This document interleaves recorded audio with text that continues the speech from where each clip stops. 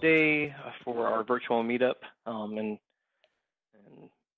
meetups always have interesting stories behind them, whether they're the technical part of it, but also the stories just getting here in the first place. Petyo Ivanov from Glue42 is going to talk about how Glue42 has been taking a journey from closed source to open source, and I'm just going to let Petyo go ahead and go. We're already 1:15. Petyo, please take it over. Yeah, thank you very much for the intro, Chris. Everyone, my name is Petyo Ivanov. I'm the product manager of Glue42, and today I'm going to talk about the journey of our company into the open source world. I will explain the new initiative we are currently running. It has just been released maybe a couple of weeks ago. I will explain what's our motivation behind it, why we are starting it, and what do we hope to make out of it, and what to give to the people who are using it.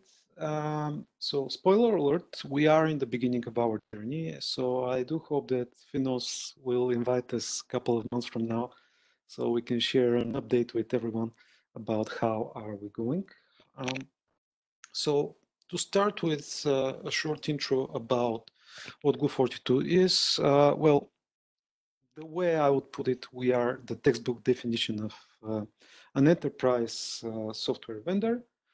Usually large organizations with complex software development life cycles are choosing Glue42 as a way for them to integrate in-house development software and things which they have purchased into a single unified user workflow.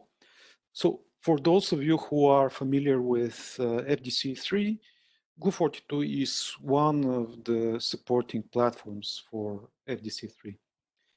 Now, meet Glue42 Core, and this is a new initiative. And comparing it with Glue42, which is, of course, a commercial product with complex licensing mechanism and so on, Glue42 Core is probably the exact opposite of that. And that's a new version of our product. So Glue42 Core is open source. It's MIT licensed, which means that anybody can take the package, install it in their environment, go to production with it, without even bothering to contact us. Exactly the opposite of how you would obtain Glue42, right? It's free of charge and so on and so on. Now, that's a pretty sharp turn, as you may understand. So let's explain what made us do that. And by the way, if you're interested in Glue42 Core, I'm going to share some resources by the end of this presentation. So before I move forward, I would like to present a probably informal and not very complete model of why companies like ours are, and not only ours, but companies in general are open sourcing things, either products or internal bits and so on. I'm not going to talk about personal open source projects because eventually as they evolve, they either die out or they just transform into companies or they just enter a foundation of some sort, but let's focus on company-sponsored open source products. So the first one, which you might be familiar with, is when a company decides to open source a byproduct of their main one. And the example I have chosen here is a company called Basecamp. Back in the days, they were called 37 Signals, which 15 years ago open sourced a framework called Ruby on Rails, and you might be familiar with that actually. So Ruby on Rails was something which they internally used to build their software as a service platform called Basecamp.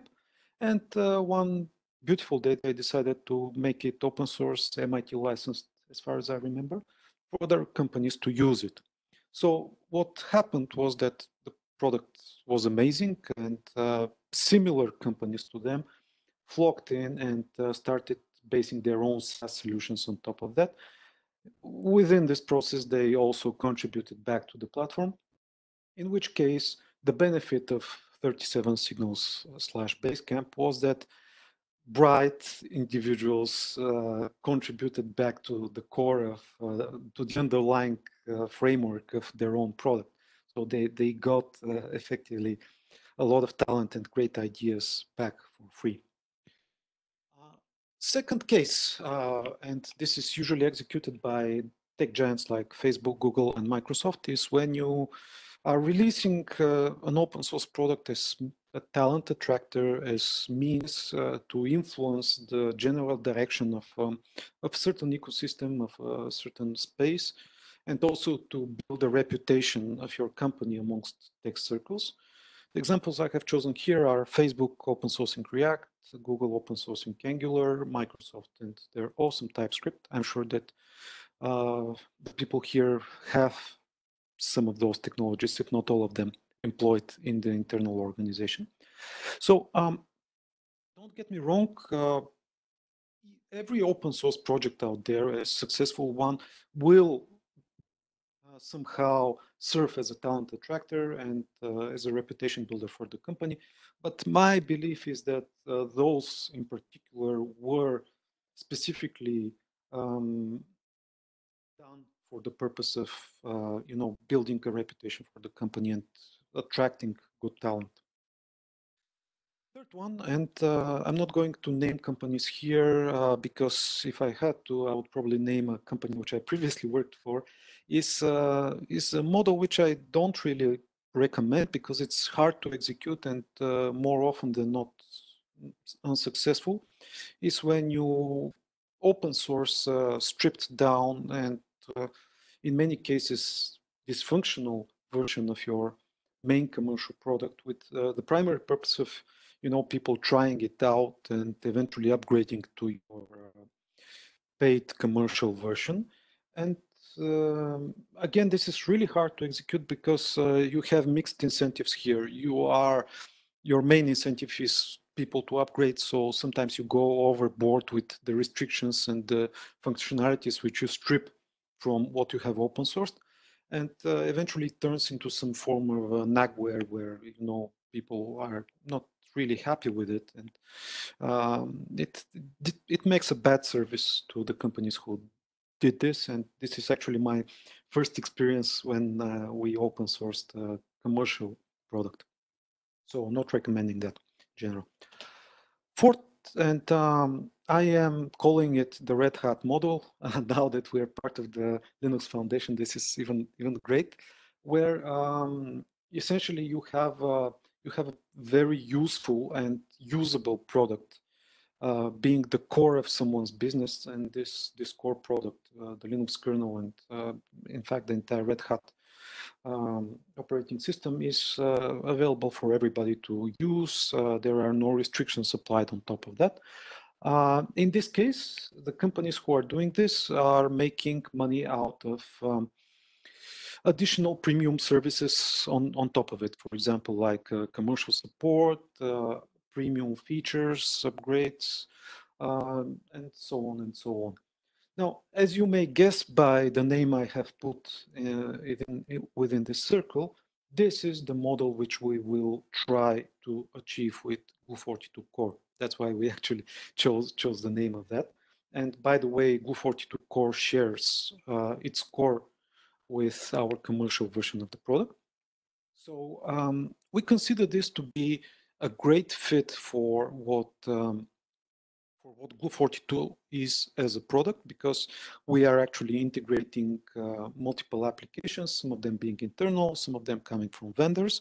So the fact that anybody can take this platform and they can integrate it within their environments or just make it an optional add-in for their commercial product of some sort makes perfect sense, because those people should be free to do that within on their own terms without going through some hoops and so on and so on. So again, this kind of a Red Hat model also suggests that multiple entities can make profit on top of a common core by providing different kinds of services or even competing with themselves while at the same time contributing to the same core. And The main point here is that as long as this ecosystem is viable, such kind of a competition around the common core makes sense because the more value it's created within those circles, the more there is for everybody, right? So that's what we are going to try and execute with Glue42 Core. Now, the important bit here related to this diagram I have drawn is for this model to be viable and to attract other people, we obviously need an entity like the FINOS Foundation. So our long-term plans and medium-term plans are to see if we can actually talk with FINOS and see if there is a way for Glue42 Core itself to become part of FINOS.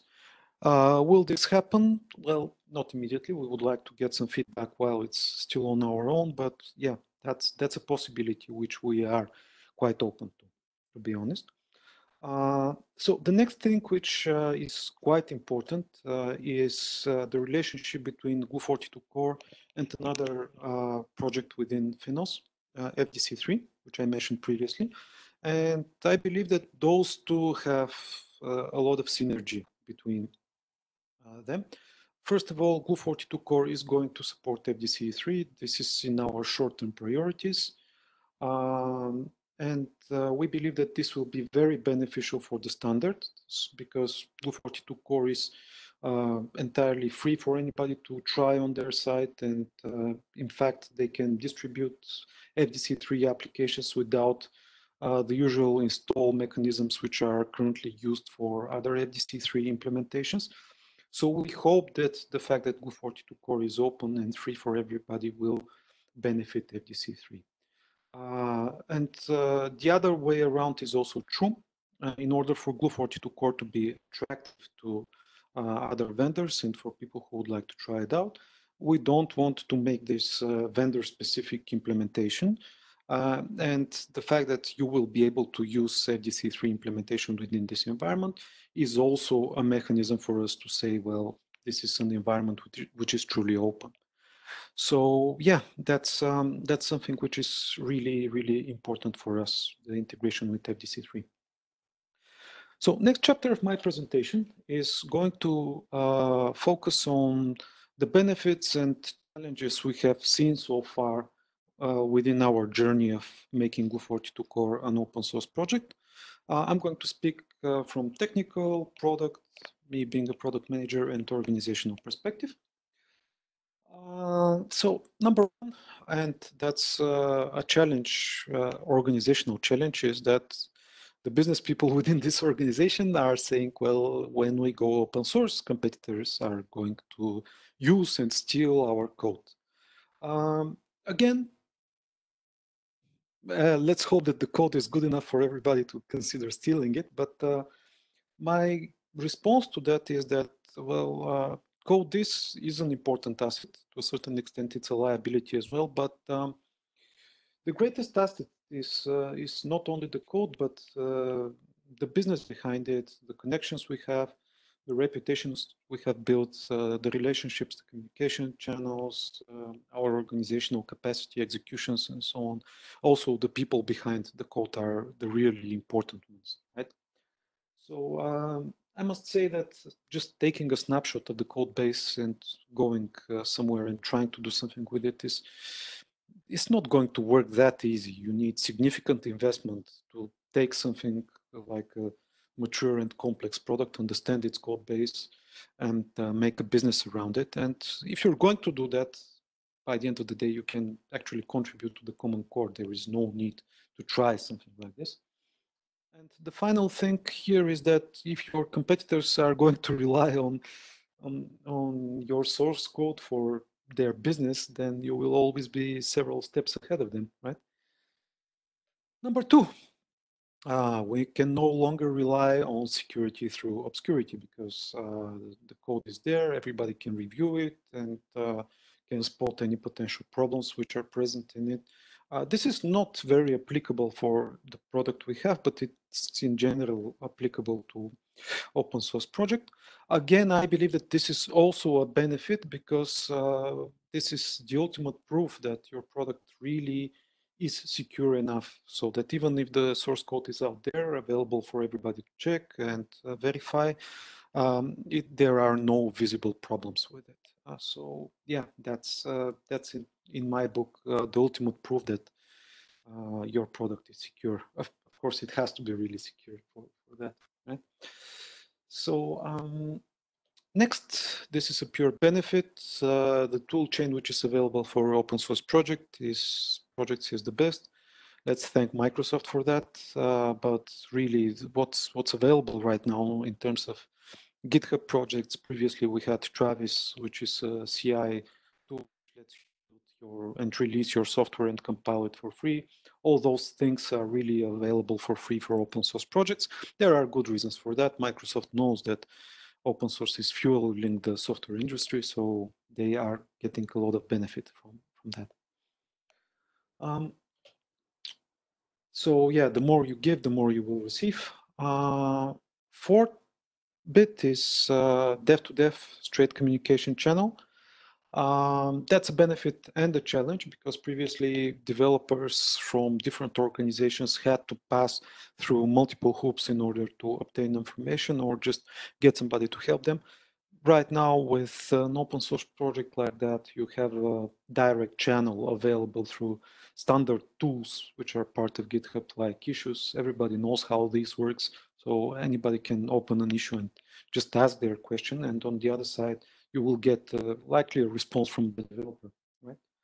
So that's also a challenge, I guess, because developers in your organization might not be used to being in this client-facing role, which is actually the fifth point, which I have here. Engineers are now on the front line. They're your representatives. So I think that this is mostly a benefit because bringing more business context and more actual understanding of what's going on the other side of the product is good for them. Engineers are smart people.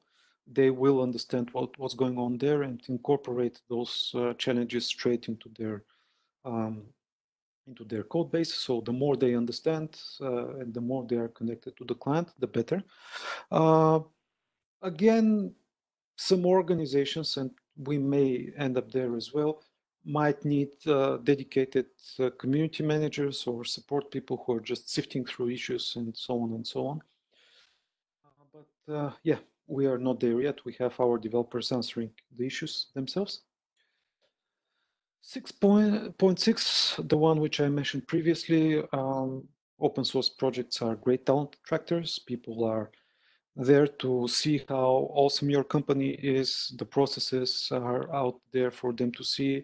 You can even have people, participating in your project for a while on their own terms, and they can decide if they want to work with you. So you can gradually onboard them and so on and so on. Speaking of which, point 7, running an open source project, at least if it's run properly and not just as a dump of the source code inside the public repository, is a remote and global process by default, right? Because essentially, if you are facilitating for external contributors, this means that all of your processes, all of your project management systems, all of your issues, roadmaps, everything should be out there. The process should be explicit, and most of the time it should be also asynchronous so that people can actually participate in that. And again, this means that you are free to dip into the global talent pool. You can bring awesome people from all over the world. Again, in the perfect world and in the best run open source project, people should be able to self on board without any assistance on your side within this project. They should be able to figure out what's it for, how it's usable, and also how they can contribute back to it, which is like the ultimate experience compared to the usual things where you have to have somebody on board you on the code base and so on and so on. Number 8, the final point, and this is my favorite bit. It's a pure challenge, and I'm facing it on every day. And I have this awesome quote from the first marketing manager, which was facing our open source initiative. the question was, where are my MQLs, Petyo? So MQL stands for Marketing Qualified Leads, and these are usually fleshed out through a carefully designed process where people go through registrations and so on, so that marketing can nurture them properly.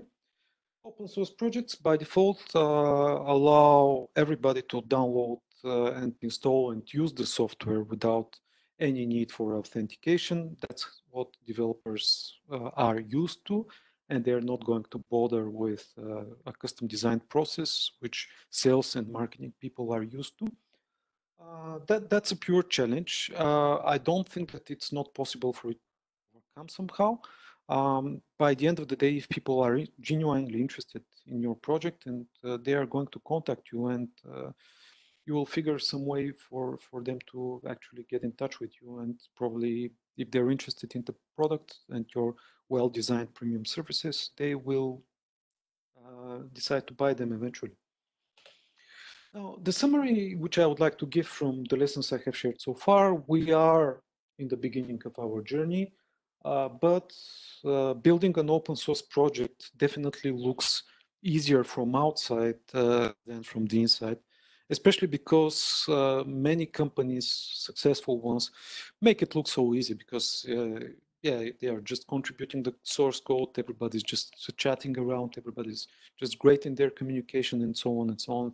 So if you look from the outside, it looks really easy, but it's not that easy, especially if you have not done it before.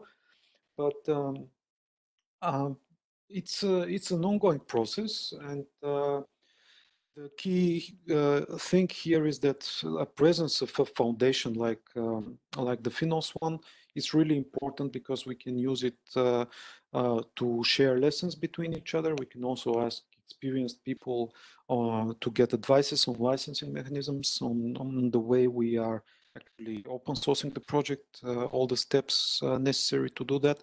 For example, Gu42 Core is based on one of the templates prepared by FINOS, which was a really good one. So yeah, it's a challenge, but it's great that we have somebody helping us in this journey. And the final thing is that regardless of the reasons behind open sourcing the project, ultimately your team, your engineering team, your sales, marketing, and product teams will come out better out of it because you will learn many lessons about your processes. You will try new things. You will get better communication channels. You will connect to customers which you never previously could reach out for. So yeah, it's worth trying from my perspective, and I really hope that we will make it better. And we will be back, I hope, a few months from now, sharing more war stories. Again, being a FINOS meetup, I do want to ask you about how are we going? Write down a list of expectations and rules that you want. Where did I hear that? Somebody unmuted themselves. So yeah, so this is the repository we have. I think that Chris can share the links in the chat so you don't have to rekey those. So this is the repository of our project. It's in github.com. Gu42 is the organization. The repository is core. We also have a website, small website, which describes the purposes of the product we have. And a third link is from a webinar we did 1 week ago, which was the release webinar, so you can take a look at it as well. I'm really interested in the feedback, not only on the product itself, but on the way we have packaged it, on the clarity of our documentation, on the things which are out there for you to interact with without actually us being present and guiding you through the product, which is, from my perspective, the most important trait of an open source project. People should be able to onboard themselves on their own terms. So yeah, I guess that's it. Do we have any questions, Chris, available in the chat? No, not yet. Please, if you have questions, go ahead and unmute yourself if you need to. And I know, Tasha, are you in? I am. Can you hear me? Yes, we can hear you. Woohoo! Oh, hello. Hi back. Hi. I've been listening. It's been excellent. Thank you. Any questions before we wrap up? And I appreciate that we're running a little long, and I do apologize for my machine and my headphones and my phone, the lot, and San Francisco's Wi-Fi. All right. And Tasha, I did post in chat the T-shirt winners. Excellent. So, all right. So if there are no questions, then we'll wrap up. I thank you, everyone, again for coming and joining us. And Petyo, thank you. You know, we obviously love anything open source that is for financial services. So, you know, very exciting news for you, for us, for the industry. We will, just so everyone knows, and I'm sure Grizz already covered this, but we will post the slides and the video on LinkedIn, so please do carry on the conversation there. And as Grizz mentioned, we've done the random draw for t-shirts in an effort to make this as much meetup-like as possible with technical issues and all.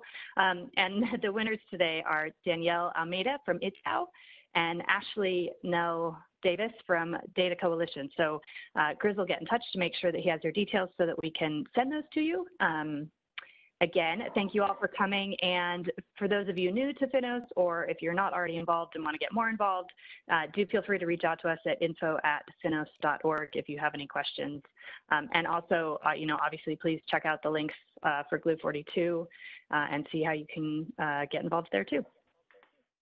And So, I've just posted the slides in LinkedIn under FINOS, Petyo, and Blue 42 are also tagged in that. But again, those are under our account FINOS right. In LinkedIn. Okay. Mm-hmm. Cool. Thank you. Thank you again. Thank you. Have a great day. Thank you, everyone. Thanks, everybody.